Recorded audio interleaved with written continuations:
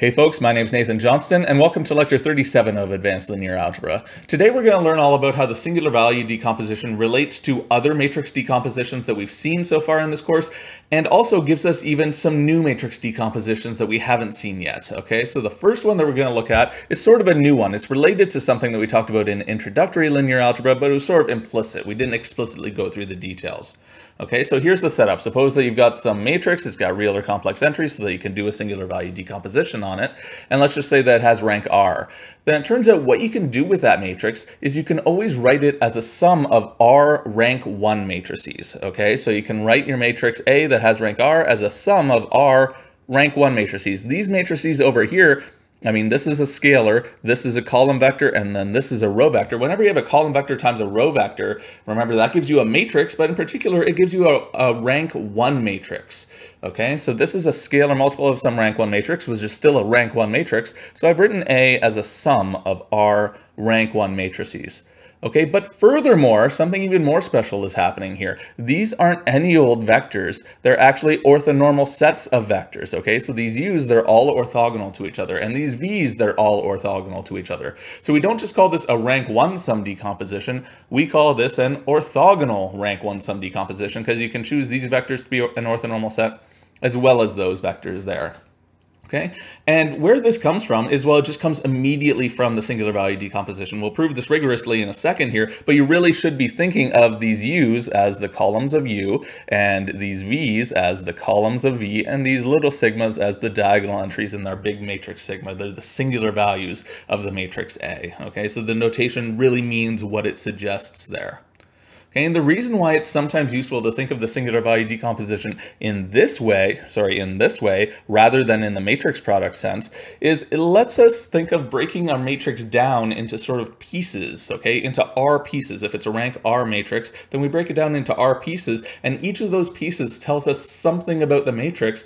But furthermore, the pieces are sort of, they're sort of organized there. The largest singular value is the biggest piece of the matrix, and the second largest singular value is the second biggest piece of the matrix, and so on. So it sort of breaks down the matrix into rank 1 pieces and sort of organize them into most important pieces and least important pieces. Okay, and we're going to come back to that idea again next week. We'll come back to that, okay, and pin it down a little bit more precisely. Okay. And in fields other than R and C, it turns out the same theorem holds. Not quite the exact same, because you don't have a notion of orthogonality unless you're over a field like R or C where you have inner products and all that. But over general vector spaces, over general fields, well, you can still have the same theorem as long as you don't require orthogonality. If you just want linearly independent sets, then it's still true. So in particular, you can still write a rank R matrix as a sum of R rank 1 matrices. You just don't have this extra orthogonality condition. All right, so the orthogonality really is what the singular value decomposition gets you here. All right, so to prove it, what we're going to do is, well, we just start off with the singular value decomposition. Start off with, hey, A equals U sigma V star, where U and V are unitary. Okay, and what I'm going to do is I'm just going to write things down as explicitly as I can. So write U down in terms of its columns, that's all I'm doing there, and then write V down in terms of its columns, so V star in terms of its rows. Okay, and then write sigma down in terms of all of its entries, right? Its diagonal entries are sigma 1 up to sigma m, and then it just has zeros everywhere else. And here, for the purposes of this proof, I'm assuming that m is less than or equal to n. In other words, I'm assuming that the matrix has fewer rows, or at least no more rows, than columns, okay? So we've got then just a bunch of zeros over on the right-hand side here. That's all that means. Okay, if it's the other way around, if it has more rows than columns, the proof is pretty much the exact same, okay? It's just you have to write it differently. You'd have zeros down here instead. All right, and then from this step, all you're doing is we're going to do block matrix multiplication. And I'm going to start off with this product on the right here, okay? It's just a diagonal thing times something written in terms of rows, and it's straightforward to check that, okay, so I just copied down this U here, that doesn't change, but then, sigma 1 just goes across this first row V1 star. And then sigma 2, that hits everything in the second row, V2 star, all the way down to sigma m, hitting everything in the mth row, Vm star. So what you end up getting is this column vector here. Well, it's sort of a block column vector. It's actually a matrix that I've just written in terms of its rows, right? Okay, and then one more block matrix multiplication step. It's just this matrix times this matrix, which just looks kind of like a dot product, right? It's just U1 times this, and then plus U2 times this, and so on. So we just get this sum here, which is almost what we wanted, except if we go back and look at the statement of the theorem really carefully, we don't want the sum to go all the way up to m, we want the sum to go up to r. Okay, we want the sum to go up to the rank of the matrix, not m, not the number of rows in the matrix. But that's okay, these two sums are actually the same, right? If you sum up to m or you sum up to r, you get the same thing. And the reason for that is just simply that all of the singular values after the rth one, they're all equal to 0. Sigma r plus 1, sigma r plus 2, all the way up to sigma m, those all equal 0 anyway, okay? So all of the terms after the rth one are just nothing. They don't contribute to the sum. And that's it. That's the whole proof, okay? So the proof is just take the singular value decomposition, but express it using columns and block matrix multiplication, okay? And then it just falls directly out. Okay, so let's compute one of these things. Let's construct an orthogonal rank 1 sum decomposition of some matrix, okay? And well, let's pick this matrix just because we already have a singular value decomposition for it at our disposal, okay? We computed a singular value decomposition of this matrix in the previous lecture. Okay, so I'm just copying and pasting the singular value decomposition that we saw for this matrix from the previous lecture. Okay, so we computed this at the end of the previous lecture. Here's my U piece, here's my sigma piece, and here's my V piece. Okay, and you can check that these two matrices really are unitary if you like, if it makes you comfortable. All right, so once you have your singular value decomposition of your matrix, to construct an orthogonal rank 1 sum decomposition of your matrix out of it, all you do is you express everything in terms of columns, okay? So you just do sigma 1 times the first column of U times the first column of V, but star. And then plus the second singular value, and then second column star, okay? So it's just, and here the rank of the matrix is 2, right? You only have 2 non-zero singular values, so there's only gonna be 2 terms in the sum. You could do a third term in the sum if you wanted, but it's gonna be 0 times something, so it doesn't actually contribute.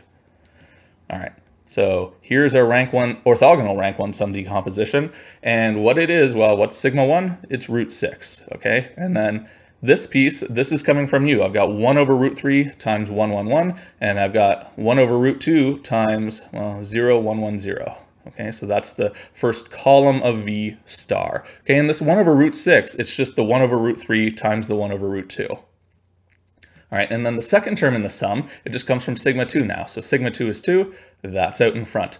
Okay, and then this column, hey, that's the second column of U. Okay, 1, 0, minus 1. And then this is the second column of V, but starred. So now it's as a row vector. So 1, 0, 0, minus 1. Okay, and this 1 over 2 out in front here, that just comes from, well, there's a 1 over root 2 here, and there's a 1 over root 2 there. We multiply them together, we get 1/2. Okay, so that's our orthogonal rank 1 sum decomposition right there. Maybe it's worth actually simplifying this a little bit though. Maybe it's worth actually going one step farther and sort of multiplying out these terms to see what we get. And maybe this highlights a little bit more, another way of thinking about why it's called the orthogonal rank 1 sum decomposition. If we multiply out this entire term here, we get this matrix, 0, 1, 1, 0 in every single row. And if we multiply out this entire matrix, we get this guy right here that just has entries in the corners. Okay, and if you look at these, yeah, this matrix is rank 1, and this matrix is rank 1, and furthermore, I mean, they're orthogonal in the Frobenius inner product, right? If you take the trace of the product of, you know, this guy star times this guy, or if you just sort of do the dot product of matrices, you'll see that these matrices, they're orthogonal to each other with respect to the standard inner product of matrices. So they're orthogonal rank 1 matrices. And they really do add up to that matrix A, right? If we just scroll up a little bit, you can see, I mean, yeah, add these two guys up here, you do get this guy, okay? So it's a way of breaking down a matrix into orthogonal rank 1 pieces. Okay, well, so that's sort of a new matrix decomposition that comes to us from the singular value decomposition, but there are a bunch of old ones that we've already talked about that we can also get from the singular value decomposition. So to start off, let's talk about the polar decomposition, okay? We introduced the polar decomposition last week, but we didn't show how to actually compute it. Well, now, thanks to the singular value decomposition, we will know how to compute it because the singular value decomposition and the polar decomposition, they're basically the same thing, just written in a different way. Okay, and to see that, suppose that you've got some matrix and you write down a singular value decomposition of it. And then suppose that you want to construct a polar decomposition of that same matrix from that singular value decomposition. Well, the way that you do that is you just cleverly insert a V star and a V in the middle here, okay? So this, if this equation for A holds, then certainly this equation for A holds too, because this V star V just cancels out. It's a unitary matrix, right? Okay, but if you write A in this way, what have you got? Well, here over on the left, that's a unitary matrix, right? U is unitary and V star is unitary, and if you multiply two unitaries together, you get a unitary matrix. And over here on the right, what do you have? Well, that's a positive semi-definite matrix, right? Sigma is a diagonal matrix with positive entries on the diagonal, and V is unitary. And we have that theorem that says any matrix of this form is positive semi-definite. That's exactly what a spectral decomposition of a positive semi-definite matrix looks like. Okay, so that's a unitary times a positive semi-definite. In other words, that's a polar decomposition of A. Okay, so it's easy to construct a polar decomposition from a singular value decomposition, but you can also go the other way. Okay, if you have a polar decomposition of a matrix, so if you have A equals U times P, where U is unitary and P is positive semi-definite, okay, well then what you can do is you can just construct a spectral decomposition of that positive semi-definite piece. Construct a spectral decomposition of P, write it as VD V star, right? And we know how to compute spectral decomposition, so you can actually do this in practice, okay? And then just plug that in and see what you get. Okay, if I plug VD V star in up here, then I get A equals U times VD V star. In other words, I get this equation here. But now just look really carefully at that. That is a singular value decomposition of A, right? Because you've got unitary times diagonal with positive diagonal entries times unitary. And that's what a singular value decomposition is. Okay? So that's it. I mean, that's the other direction. That shows that you can go from a polar decomposition to a singular value decomposition as well. Okay, and in fact, if your matrix itself is positive semi-definite, then something really nice happens. The singular value decomposition actually turns out to be the exact same thing as the spectral decomposition. These two different decompositions are the exact same thing if you restrict your attention only to positive semi-definite matrices. Okay, and the way to see this is, suppose that you start off with a positive semi-definite matrix A, just do a spectral decomposition to it. Okay, so write it as UD U star. Okay, well, because it's positive semi-definite, you know the diagonal entries of D, those diagonal entries, they're going to be real and bigger than or equal to 0. Okay, well, that's enough. That's literally all you need to know. That tells you that this is actually a singular value decomposition, because what do you need for something to be a singular value decomposition? You need a unitary on the left, you need a unitary on the right, and you need a diagonal thing in the middle with non-negative real diagonal entries. That's it, okay? The only thing that's different here is the two unitaries, they happen to be the same thing. So the U part and the V part, those are the same, okay? And as an immediate corollary of this, if your matrix is positive semi-definite, you actually know right away that its singular values are the exact same as its eigenvalues, okay? This is not true in general. It couldn't be true in general, right? Because singular values are always real numbers that are bigger than or equal to 0. Eigenvalues can be complex junk, even for real matrices. But if your matrix is positive semi-definite, then your eigenvalues, you know, are real and bigger than or equal to 0, and actually they're equal to the singular values. Okay, so for positive semi-definite matrices, they're really, really nice. These two different ideas, eigenvalues and singular values, they coincide. Okay, something sort of similar, but not quite the same, not quite as strong, happens for actually all the entire family of normal matrices. Okay, so suppose that you've got some normal matrix. Then it turns out the singular values of that matrix, they equal the absolute values or the magnitude of the eigenvalues. Okay, so remember, if it's just some arbitrary normal matrix, its eigenvalues, they can live anywhere in the complex plane. You can just have arbitrary complex numbers as your eigenvalues. Well, if you take the absolute values of those, or the magnitude, then you're going to get a positive or at least a non-negative real number, and those numbers are your singular values of the matrix.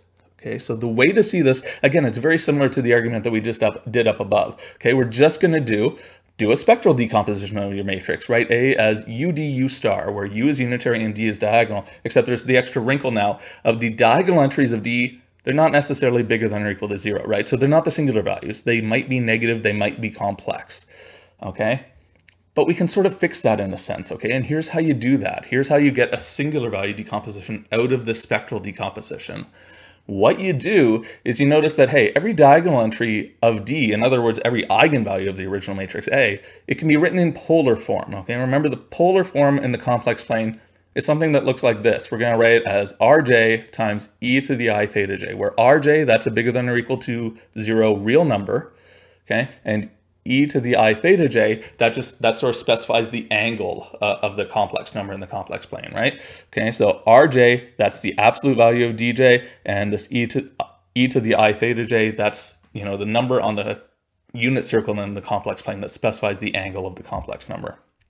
So if you do this, something really nice happens, okay? So we're going to write down the spectral decomposition for A again, except now we're going to split apart the matrix D in the middle a little bit, okay? So we're going to write D as, a diagonal matrix that just has these numbers on the unit circle in the complex plane times the magnitudes of those DIs, okay? So if we were to multiply these together, because they're diagonal matrices, you just multiply them entry-wise, and you'll get like e to the I theta 1 times R1. Well, that's D1. That's the first diagonal entry of D. And then e to the I theta 2 times R2. That's D2, the second diagonal entry of D, and so on down the line. So this product in here really is D.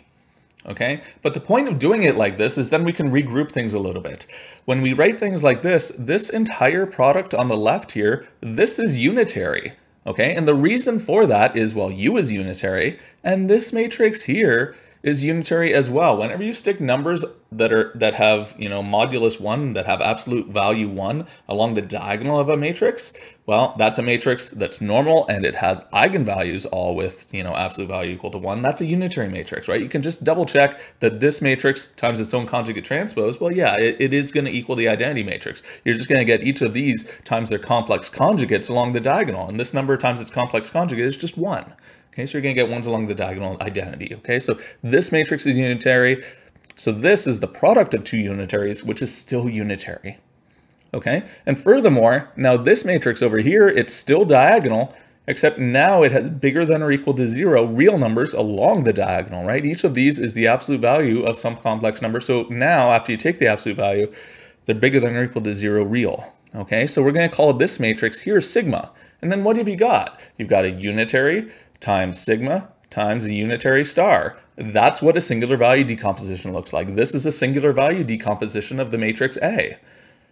Okay, and the way that you figure out what the singular values are, now that you have a singular value decomposition, is you just look at, well, what are the diagonal entries of sigma? And they're just R1 up to Rn. In other words, it's the absolute value of D1, which is the first diagonal entry of D, which was the first eigenvalue of A. So the first singular value, it's the absolute value or modulus of the first eigenvalue. Okay, same with R2. The next singular value is the absolute value or modulus of the second second eigenvalue, and so on down the line. All of the singular values, they're just absolute values of eigenvalues. Okay.